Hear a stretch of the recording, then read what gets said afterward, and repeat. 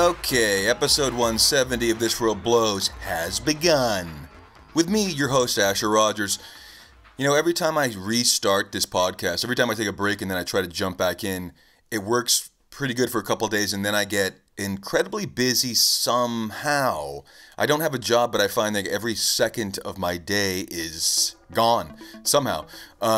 So since the last episode, I was having severe stomach issues, so I had to go get a colonoscopy, which is not my first time doing that. If you listen to this show, you might have heard last year the same thing, but I recorded, or I did an episode while I was like drinking the horrible laxative, and I tried to document all of the disgustingness of it.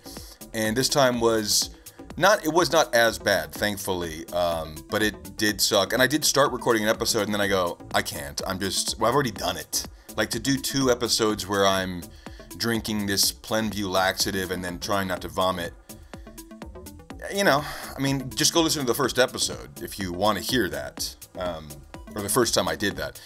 But so I had to do that, and I think I don't think they found any new precancerous stuff. They didn't say that, so that's good. We'll see what else is going on. Obviously, you know me, guys, I have chronic, insane health issues that have never been solved. So I still don't know anything, but I feel better knowing that I don't have a new cool cancer in that region at least. So great, it's a great feeling. It is, you know, and I mean, I hate medical processes so much that it's so sterile and boring, and just like, you can't do anything to distract, really, and that's my whole game in life is I need distractions. Even when I go to sleep, I'm listening to something. Like, I'm not going to go to bed without something playing. I need a distraction just for me to be able to sleep. It's weird. It helps. I can like do better work on some things, not all things, but some things I can do better. I can focus more on if a TV is playing in the background. I don't know why. It must be silencing some other insane clown circus going on in my head or something, but sometimes that really helps me focus on something else than the TV. Pretty weird. But yeah, keep my brain moving so that I can focus on what I want. What's going on? Oh yeah, the other day I woke up with a Linkin Park song. Like, the second I woke up, I was singing in my head this Linkin Park song, but I had replaced some of the words with dumplings and something to do with takeout, and it fit. I didn't even mean to. Like, I woke up and this was in my head going on, and it fit perfectly. And I go, okay, that's funny. And I went to write it down, and I go, no, I'll remember that. And then 2 hours later, I could not remember it, and I still can't find it. I can't figure out. It's got to be, I mean, I tried a bunch of the Linkin Park songs, but it's got to be, the lyric has to be the word something for the word dumpling to fit. But I couldn't find a chorus of a song where he's saying something. Yeah, I couldn't find it, and I was like, oh man, the genius that happens in your brain regarding a Weird Al-ing a Linkin Park song, you have to write it down immediately when inspiration comes to you, or you're not going to remember it. And even when I write stuff down, often I will not remember what I meant because the inflection is missing when you write something down. Like, the focus of one word or something will not be written in a typed out thing, so I won't even understand my own joke that I did write down. But that's that, you know, so be it. What's going on? Oh yeah, guys, it's Friday. Friday, October 25th. Talking with Hands, my dear friend Matt Smith just released his full album. We've been talking about it in the last couple eps. You gotta check it out. Go to Spotify, play it. Go to YouTube, play the music videos. I helped make one of the music videos. I helped edit another one. My cousin TJ made one of the music videos in Texas on film. Matt flew out there. It's a lot of work that Matt has thrown into this. So guys, please go out there and at least try it out, okay? At least listen to it before you decide how you feel about it. I bet you'll like it. And even if you don't, just promote it. Just be a fucking friend and promote the people's stuff that you claim to be friends with, okay? Be like me. And I do like Matt's stuff. I'm not saying that about him, but I'll promote my friend's stuff that I don't even listen to, okay? Because I'm a fucking friend. So be a friend, aka a vessel for promoting products. And get out there, check out Talking with Hands Organic Machine on Spotify and I'm sure other platforms as well. I was just talking to Matt today about how I think maybe in the future it'll be like this. I think it should be like this. I think people shouldn't be allowed to put out albums. It should be you're allowed to put out a single, and if that gets enough views, if the public votes that we want more of this, then we will allow you to put out an album. Like, I think recording studios, we shouldn't have them. They should be like, essentially, the government should own them. You could only get access once you have a certain amount of views or listens or likes. Actually, it can't just be listens because people hate listen. You know, Eiffel 65 Blue Dabba Dee has more listens than I will ever get. And that doesn't mean that everybody likes Eiffel 65. So it would have to be like a like system.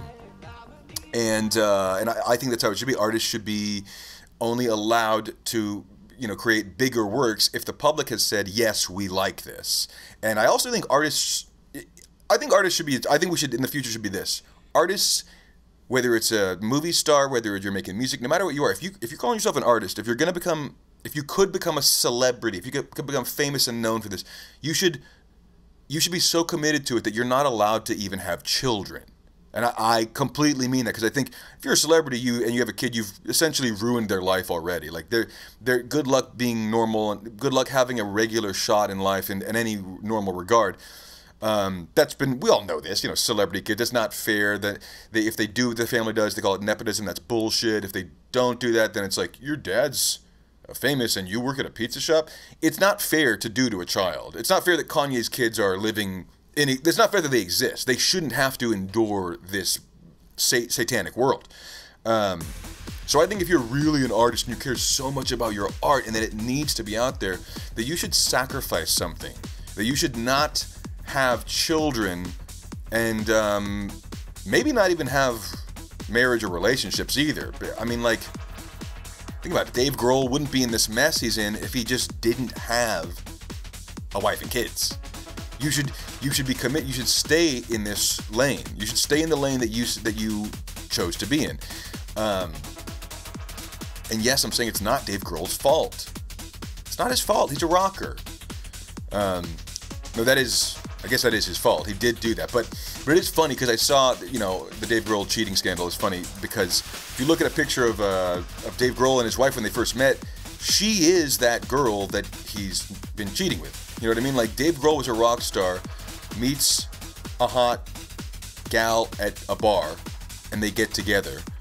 And that person, over time, has now become his wife and the mother of his children. So you could argue that she's the one who changed. Dave Grohl has stayed the same. She became, and it's not, I'm not saying it's wrong to change. I'm just saying there is a way you could look at it as she changed, and now she's mad at the new person who's acting just like she did when she met Dave Grohl at a bar and wanted to get with this rock star.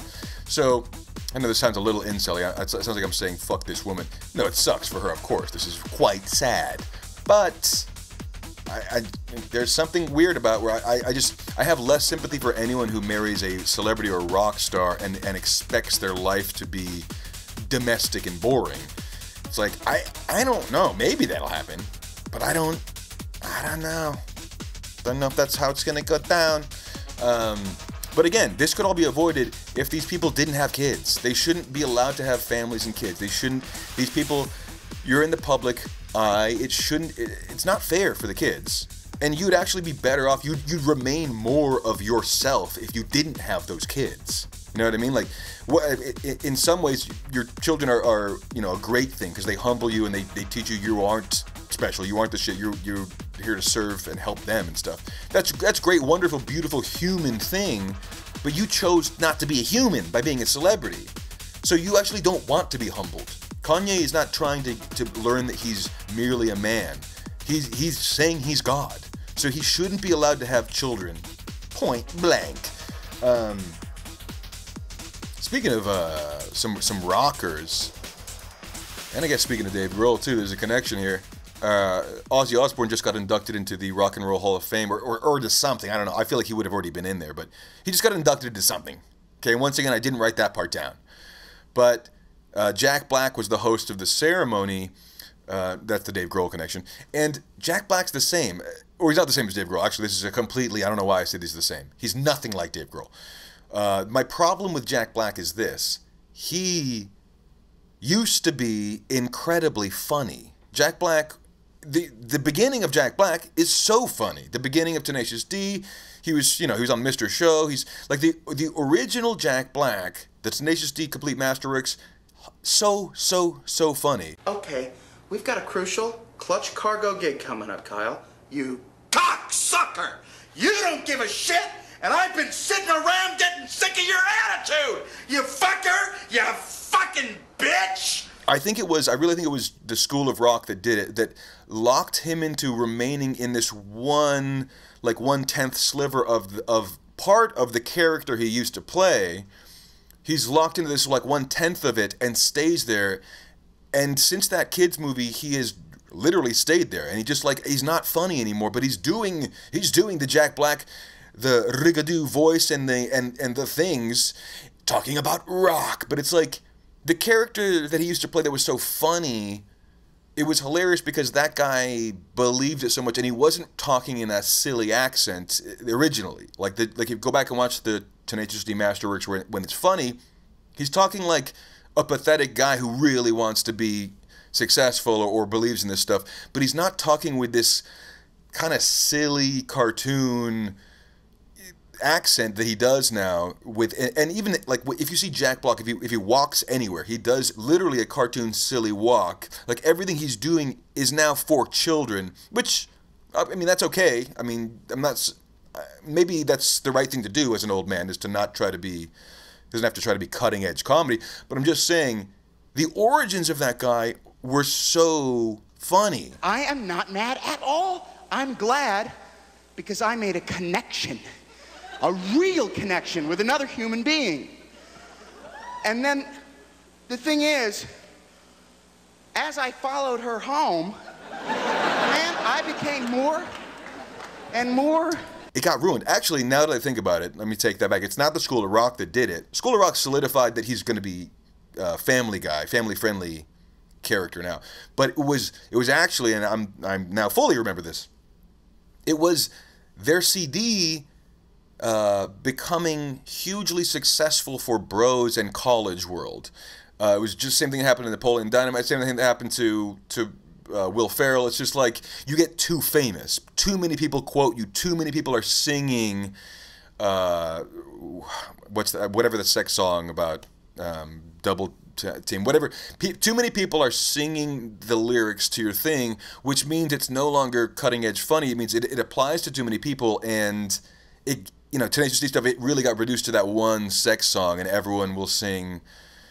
I don't know why it's escaping me right now, but maybe that's for the best. But yeah, I think that is kind of what ruined it. And they Sugar Ray'd. They leaned into the crowd saying, pushing you in that direction. They said, sure, we'll be simple. It'll just be about us having sex. When it used to be so much funnier, it used to be so much different. So Jack Black, you've absolutely let me down. That's kind of the voice he talks in. He kind of can't not talk in the cartoon voice. And yeah, I don't know. He used to be so funny. It's sad. It's sad that he's now rich as hell. I wish he was broke. I wish he didn't have kids. Then he could have stayed cool. Could have stayed tight. What else is happening? Oh yeah, the last thing I have to point out about my colonoscopy, because I wrote this down because I was so enraged by it. Before we're all, I guess we're like lined up in beds. It's a quick process, I suppose. So like, there's a person next to me with a curtain between us who's also about to get it done after me. But I'm hearing them prep this guy, the same way that they just did to me, where they put an IV in your arm, all that jazz, before they wheel you off into the room. But so I'm listening to this lady tell this man the instructions or whatever to do an IV, and they're getting along just nice. And I'm just gonna say that this man was a gay man, only to point out that he was not flirting with this woman. He's not trying to impress this woman or something. They're just kind of talking and stuff. And at some point the guy misunderstands something. The woman says, "No, of course not." And she says, "That reminds me of this commercial an AT&T commercial where she explains, she retells an AT&T commercial where a guy's on the phone asking his doctor how to do surgery on himself. And this man sitting in the bed started dying laughing at the retelling of an AT&T commercial that was not funny. The woman didn't even was even surprised. She was like, it's not. I could tell she also felt like you can't think this is that funny.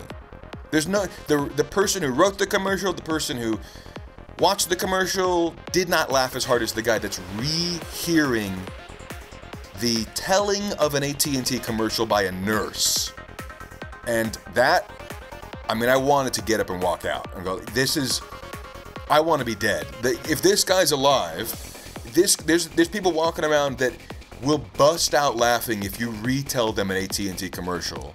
And that is, to me, not the definition of insanity, but it's just a world I don't want to live in. If people are that, that's what an audience member is. That's what a crowd member at a comedy show is. That's what a crowd member at anything is. It's someone who is absolutely impressed by a copy of a mediocre thing being shown to you.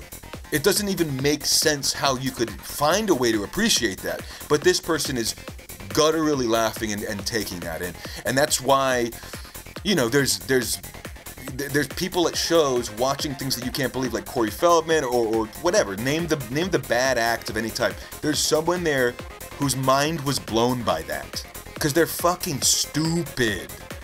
And they are part of society. And they're paying their taxes. And they're living in that place. They're going to be around for, maybe 80 years in this world. They're going to be sitting here and laughing and being an audience member and making people think they're good at something when they're absolutely garbage.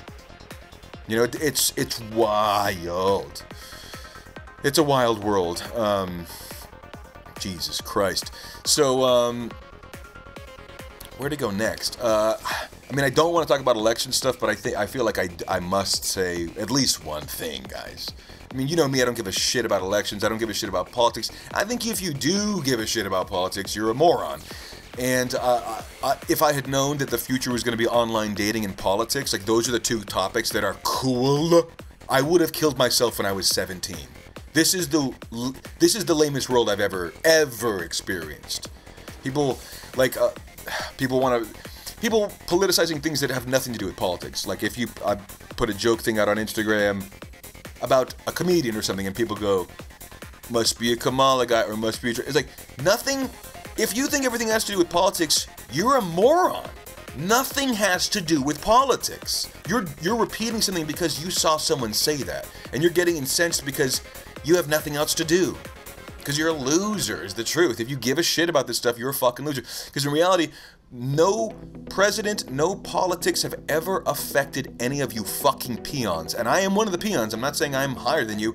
We're all poor losers. There's nothing a president has done that has affected our lives. We are in poverty and we will remain in poverty. This is what it is. Pretending like you have any part of the, like you're part of the club is so embarrassing. Well, if you get activated, if you do stuff, you're part of the club. No, you're not. You're never going to be part of the club unless you get into politics and go do something. And even then, guess what? You're not changing shit, you dumbass. And let me just say this. Here's my prediction, y'all. Trump wins this election, and there's one reason. I believe this. There's truly only one reason Trump is going to win this election. And that's because you guys stopped letting me say the F word. And I mean this. It's because you guys said no more F word that Trump is going to win. And let me break this down for you. It's actually very simple. The left has this pseudo-Buddhist approach, which does not ever work. The left does this thing where we go, we won't be mean. We can't be mean. We can't be hateful or mean, right? That's mean.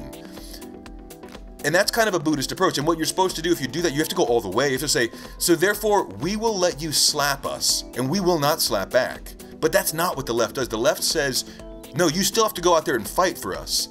So basically, by taking the F word away from me, you've stripped, and the public, you've stripped the public of their weapons, of their ammunition, and then said, now, but you still have to go into the war. You still have to go fight, which doesn't make sense. The other side gets to say whatever they want, and that's why they're winning, because they can call me a.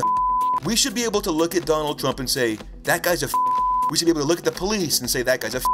It's helpful to say it because it's true. And no one thinks that that word means that this person is gay and therefore I hate him because he's gay. It doesn't mean that. Also, I mean, let me, before this gets too far down the pike, anytime you hear someone say something with real hate behind it, I agree that is scary and I don't like that either. If someone says the word black people, but they're saying it with anger, and they go, these black people, like, that, that makes me uncomfortable. I don't like that either. So yes, you could say the F word out of a sincere anger towards a queer person, and yeah, I don't really like that. But if I call Donald Trump a that's not me saying that I hate gay people. It's so stupid. Like, we lost again. We've lost, and because you won't give me the F word back. Give me the word back. It doesn't make sense. Here's the other thing. Here's the best way to put this. If anyone out there who's listening to this and going, I don't agree with that, let me just say this. What word would the right not want to be called more than anything? It's one word. It's the F word. That's what they don't want to be called. And now we're not allowed to say that. That doesn't make sense at all. Think about some Southern Trump bro Republican. What don't they want to be called? Think about it. Use your brains real quick, guys. Oh, it's that word that we've chosen that we're not allowed to say. Interesting. Okay, so I guess we lost. It's like you're having like a Christian guy get in a fight with a punk, a verbal battle with a punk. Who's going to win? Jesus Christ, you guys are fucking morons. Give me back my word. Also, that could have said that's that. I get it, guys. It sounds. If you're taking it angry, I guess it could sound scary. I'm not aiming this word at my queer brethren. I aim this word at the appropriate targets, like police officers. Come on, be a fucking grown-up. Give me back my word. Maybe once Trump gets into office, maybe I'll get some friends that'll text me and go like, hey man, you were right. You should be allowed to say the F word. And I hope I get some of those texts. I hope I have some friends doing as they do, which is not publicly supporting me, but secretly supporting me. Thank you to all those people out there who will secretly support me. I mean, people fighting about politics, people fighting about anything that has to do with this stuff is so embarrassing. No American citizen has ever read a bill or a law that has been passed. It is not true. You have not read it, you don't know anything. Nor do you care, because you would have read it if you cared. You know, it's so stupid. God, no more politics. Let's get into religion. Let's get into something more fun, like religious wars, like the wars going on because of religion. No, you guys know me. I mean, I'm the kind of person that believes that the most merciful thing to do in this world would be to blow it up, because I think you can't. You're not going to solve these problems that are ongoing, because people, they're not gonna for any, like, let's talk about, I don't want to talk about Gaza and stuff, but I'm just saying, for anyone who has long-term gang wars, let's say you killed my parents, or whatever, these generational murders that occur, that person ain't gonna let it go. It's not gonna happen. So you literally do have to obliterate one of the sides, or both. Because you're not going to get that person to go, yeah, it's okay that you killed my grandpa or my dad. Like, it's never, ever going to happen. So you have to, or put some fucking money into the Men in Black forgetful ray, and let's start fixing the world. Think about it. Think about, like, the amount of trauma you could erase if we could just erase your memory. That's the only way, actually. It's more feasible. It's more humane, obviously, to get them to build the Men in Black mind eraser, but I mean, that could fix a lot of problems if you think about it. A lot. So let's get working on that, guys. Get out there and... Actually, maybe I'm going to take back all of my anti-political stuff and say, do get activated. Get out there and vote for the Men in Black mind eraser ray to be built.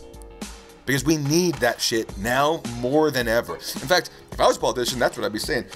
You can say whatever the fuck you want, so go out there and say, I want to find a way to invent this Men in Black mind eraser. And people are going to say, you're going to use it for bad, and you say, yeah, you won't even know. You won't remember. And then that's, you got to have that, you got to have a rim shot guy on my campaign trail. I'm bringing a rim shot guy with me. If you vote for me, it's going to be funny. Actually, no one's ever had that platform. Like, yes, there's serious shit that occurs, but like, this will be a funny cabinet.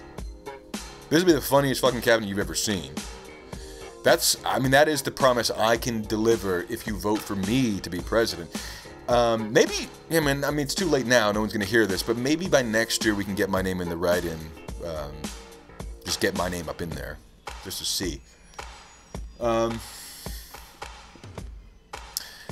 thinking about this, like, I used to be, like, scared of, psychos when I was young, and I guess I am scared of them now, but, when you'd hear, like, a psycho guy killed John Lennon, a psycho fan goes and kills Selena, whoever it is growing up that I would hear about, I'd be like, well, that's fucking scary, that's crazy.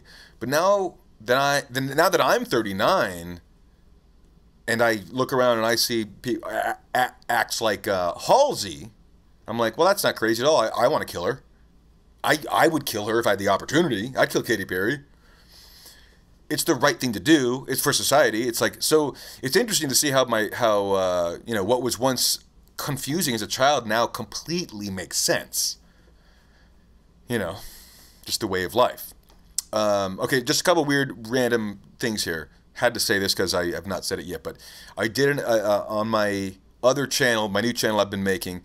I was editing a video for it, and one of them had the actor Jay Johnston, who's from Mr. Show, who was also arrested for his involvement in the January 6th attack on the Capitol. He's also in the show Bob's Burgers. He was a successful comedic actor guy. He's on Arrested Development. He's on tons of stuff. I've been a fan of him forever. And then he went on to January 6th and got arrested. But so, long story short, I'm editing a video that I included him in, just as a gag. And I'm chopping up this footage of Jay Johnston from Mr. Show doing the herky jerky dance, which is a funny little clip. And then 6 hours later, I go to the local Ralph's that I keep seeing psychos at from the internet, like, what's her name, Rice Girl, and I'm buying my candy or whatever the shit I was buying, and I look up, and Jay Johnston is looking at me. He's 2 feet away from me, and I was so shocked, I froze. I was like, how is this? Am I creating this? Like, this doesn't make sense at all. And also, he had I think he saw that I recognized him, but he had this "don't approach me" look, and that might be because 7 days before that he was just sentenced for his involvement in January 6th. But he was wearing a defund the media hat that was literally a homemade, like, iron-on sticker hat, and he was covered in dirt as well. Like, he looked homeless. So I don't know if he's on the run or if he's, like, just being anti-establishment in this way where he won't wash his clothes, but, like, I recognized his face, and then the clothes, everything was very odd, but it was Jay Johnston. It was crazy, and I do wish I talked to him, but I was too scared, and I knew like if I approached him, he's gonna think it's because of the January 6th thing, because that's what he's been mostly in the news for losing his job on Bob's Burgers for that and all this jazz. So, and I couldn't really explain like, hey, I was just editing a video of you for my. Yeah, I couldn't explain, so I let it go. But that Ralph's, there's like a vortex at this Ralph's in North Hollywood. It's not even it's not even on the proper LA, you know what I mean? Like it's in North Hollywood, Studio City area. And it's a vortex. I'm seeing people that I've seen my whole life, or just the people I've been mocking on the internet. They just appear at this store. I don't remember if I brought this up, but someone that was a teacher at the improv theater I worked at for 10 years, I just saw there the other day too. Like, it's a vortex. It doesn't make sense. But I'm gonna keep going and see who else I can meet there. It seems to be like a great meeting ground. Okay, I guess we're gonna let this be the end. It's kind of a long one. I got to roll. But yeah, until next time. That was 170. This World Blows. With me, your host, Ashir Regiers. Until next time, folks. Bye bye.